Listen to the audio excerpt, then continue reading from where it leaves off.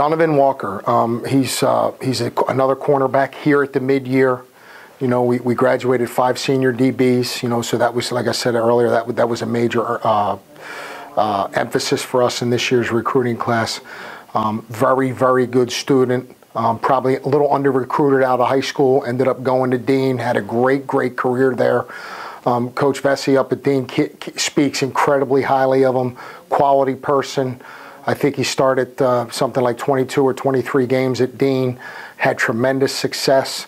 You know, his second year there didn't get a ton of action at the corner position because most teams were thrown away from him, but just another guy that just competes, you know, has a ton of pride in his individual performance, and as a coach, you love guys like that because, you know, if they have that much pride, they're going to prepare and do all the things they need to do to be successful.